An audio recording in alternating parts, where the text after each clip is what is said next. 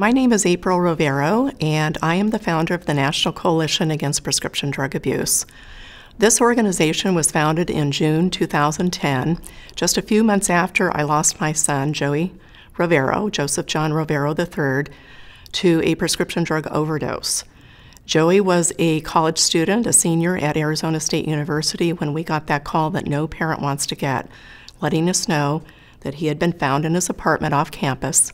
And we ultimately learned that he had died from a combination of about 1 pill of Xanax, 1.5 pills of oxycodone, and he was just over the legal limit for alcohol in terms of driving.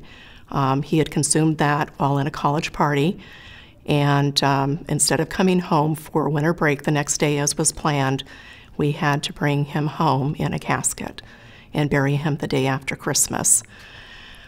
This story is a compelling one for our family, obviously, but what we learned, from Joey's death is that it is extremely important to be educated about prescription drug abuse.